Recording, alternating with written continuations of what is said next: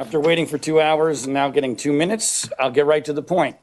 This board is pretending that for the last 3 months, your emperor, Dr. Levin, has not been against a mask declaration. Now, all of a sudden, we're pretending that masks are everything, even forcing speakers to use masks. I would like the board to take a position. Was Dr. Levin wrong for those 3 months? And if he was this wrong, why has he not been removed? Why has he not been fired for being so catastrophically wrong? Or do you not really believe he was wrong? You're just wearing these masks because it is a signal of your great virtue.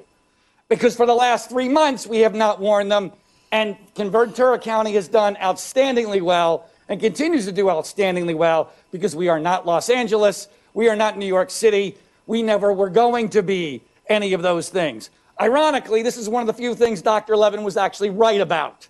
He has been wrong about everything. He is the one who told us we would have 400 to 600 hospitalizations a day. He revised that to 200 to 400 a day. We still haven't reached that in 1 day. We're barely over 200 for the entire ordeal that you guys have put us through. We now have panicked over 51 total hospitalizations in a county with 8 hospitals. Can you people do math?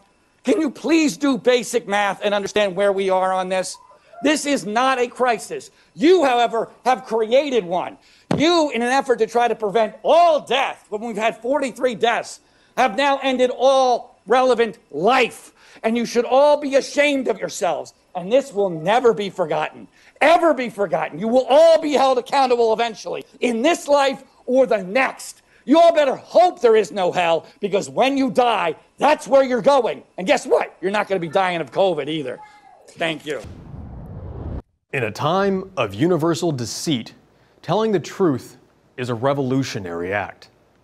In America today, there's a growing divide between many of our politicians and the people they lead, between average, everyday citizens and the ruling elite.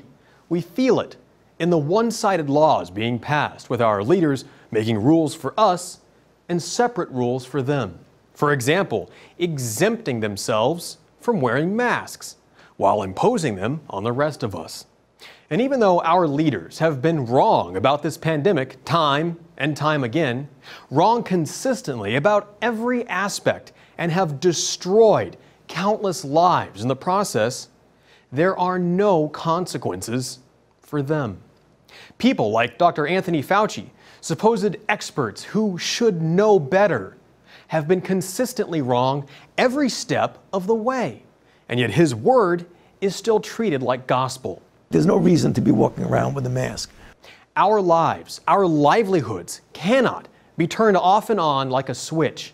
We can't put everything on hold whenever a politician goes on TV and makes some wild new claim about the coronavirus, which inevitably ends up being wrong. Left-wing governors and mayors who are bankrupting the rest of America are still getting their haircuts, still traveling out of state with their families to go on vacations, still have their health care.